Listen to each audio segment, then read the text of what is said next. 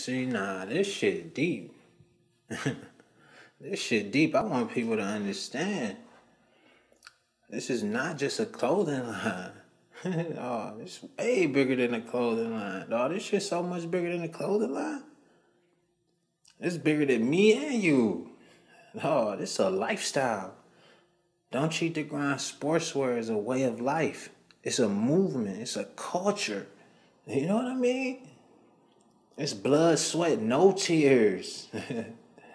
It's the grind. You know what I mean? It just so happened that it's just some fly shit that you could chill or party in. So it's style too. You know what I'm saying?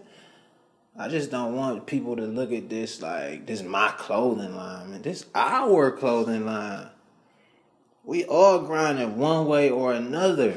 You know what I mean? I want to welcome my guy, Chris Douglas Roberts, into the studio. CDR, what's up, bud? You wearing a sportswear, you really just representing yourself, your grind, your own personal grind. You feel me?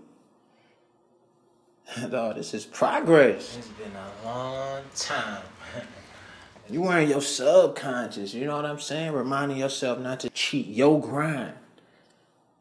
You know what I mean? To not give up, to keep going till you get that Bentley or that crib or that watch or that trophy, whatever it is.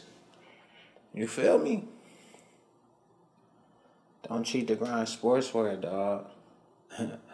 We about going hard having things, and we gonna be here. We gonna be here for a while.